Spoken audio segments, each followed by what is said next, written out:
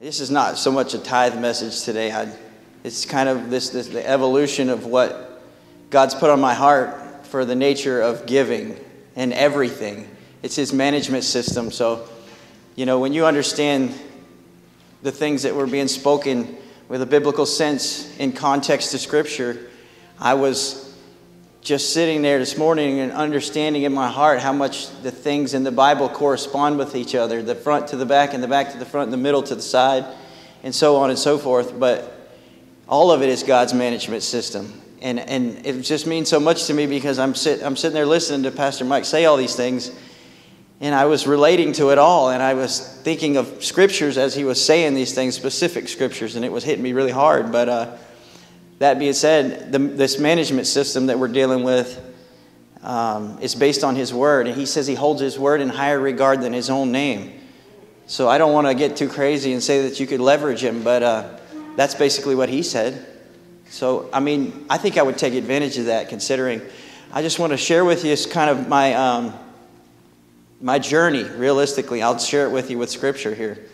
Okay, so just to get one parable out there, Jesus speaks the parable of the talents in Matthew 25, and he gave each one of them certain talents, and it's a giftings and whatnot, and spiritual gifts, and whatever you want to refer it to as that was a Lord. The Lord, he was speaking of a Lord. He might have given them actual monetary value, whatever, and what they did or did not do with it was how He handled them at the end of the day. And so that's kind of been my progression with my physical giving, but also kind of where my heart's at. And so as Scripture reads, this one verse has kind of brought me to a place. And in Joshua, in Timothy 4:15, I've got Joshua 1:8 because it's a similar verse right there written beside it. Timothy 4:15, it says, "Meditate upon these things, give thyself wholly to them, that thy profiting may appear unto all." And I've experienced that. But verse 16 also says, "Take heed unto thyself." And I don't think people understand the nature of it. When Mike says that your intellect, your mind, will, and emotions, that's your personality. But let me explain it to you a little bit further. Your mind, will, and emotions are what you think, what you feel, and how you act. You understand?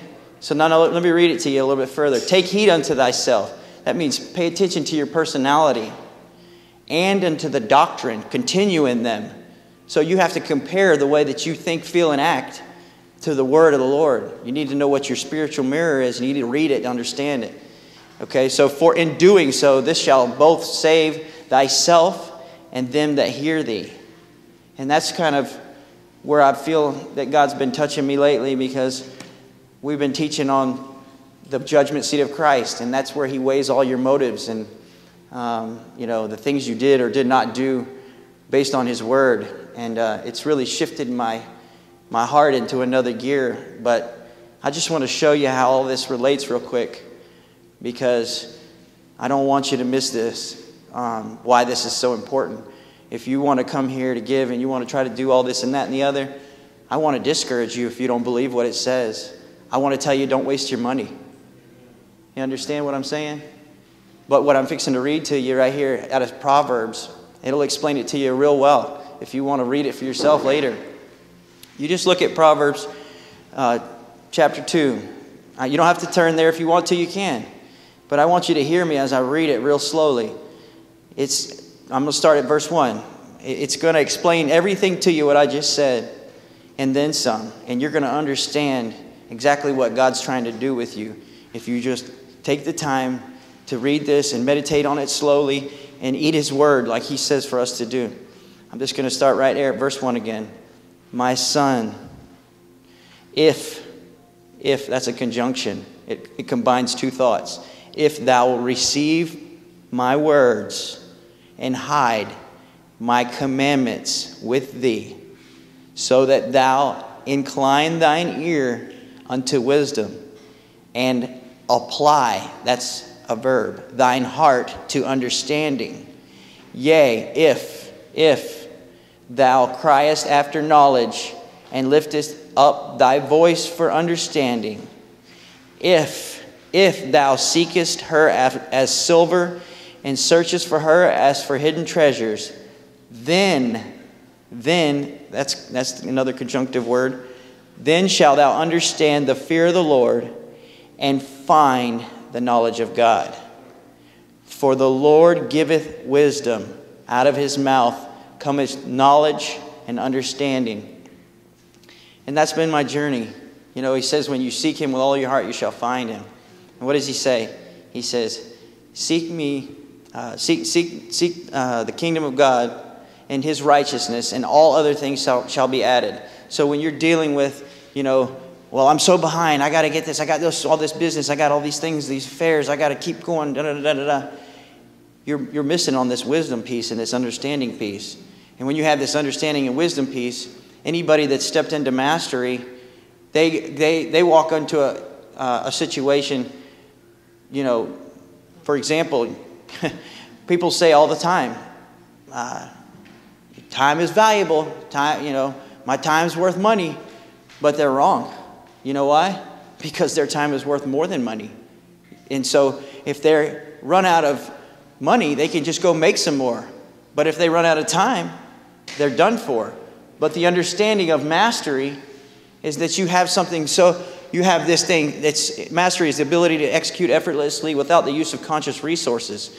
So you can go in there with this understanding and this wisdom, step into a situation where you've fallen flat on your face and walk out of it with flying colors while everybody else is looking around going, what just happened? And it's only based on understanding and wisdom.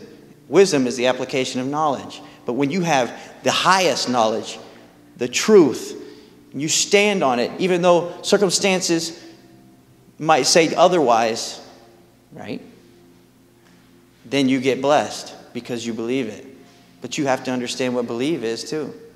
So I only say this to you just for you to, you know, understand a little bit about this management system that God has.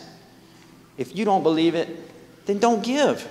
If you don't believe it, then don't love. Because he's judging our motives. He's not judging our actions. I just would encourage you, though, if you want to step into his blessings, because if you don't get blessed, you'll get the recompense. I mean, it's either reward or consequences. Whichever one you decide is on you. But I'm here for the ride, and I want the reward. And that's basically my management message today.